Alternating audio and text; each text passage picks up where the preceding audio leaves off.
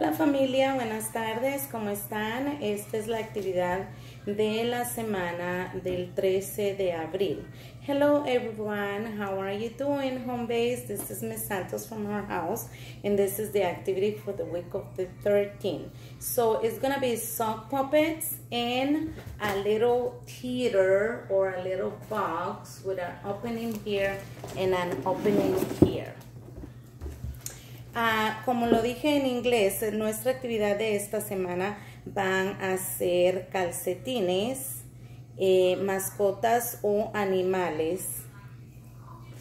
So what do we need and how we're gonna do it?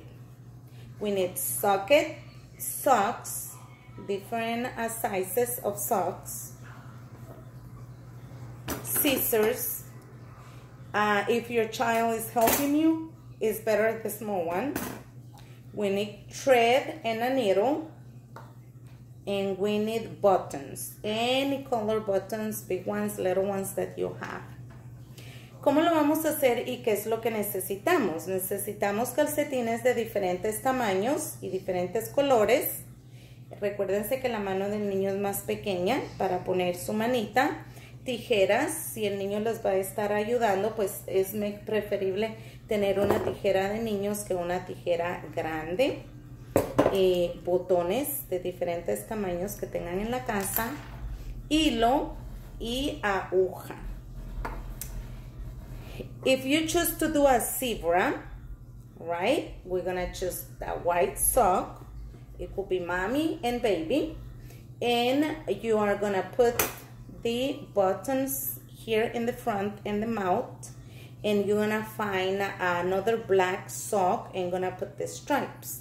Si ustedes deciden hacer una cebra, que es el ejemplo que voy a dar hoy, entonces van a agarrar un calcetín para mamá y un calcetín para el chiquito. Se le ponen los ojitos acá enfrente y la boquita acá, y pueden cortar hilos, pedazos de tela negra para ponerle las rayas al calcetín. Some of you already have this beautiful socks at home, and you can use it as a sock puppet. But remember that this is going to help your child find motor skills with cutting and putting the thread into the actual needle. Also, it's going to help your child in the social emotional, because you're going to have your theater for the older children, and the little ones you can just use it without the box. Okay, and actually, if you prefer to do a zoo and just have the animals in a box and do the divisions. ¿Cómo le va a ayudar esto a su hijo? Aparte de poderle ayudar en la motricidad fina, les va a ayudar porque cuando se están poniendo el calcetín y están haciendo las acciones, pueden meter el calcetín y imitar al animal dentro de la caja. Igual les va a ayudar en su área socioemocional y en la motricidad.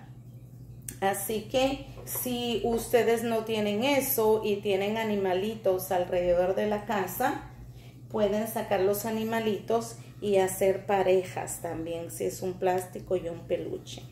Another thing that you can do, this could be your zoo, like I said before, and it's going to help in the social emotional, because the child is going to take the puppet out, right? Or you're going to take the puppet out and going to imitate the sound of the different or pretending to be a zoo and talking to your child.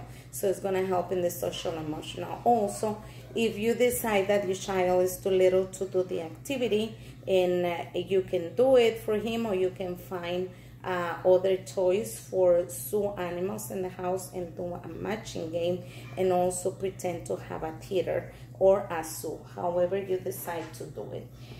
So I hope you enjoy this activity this week, and I hope you have as much fun as I do. Try to find other animals around the house and put it in your learning box.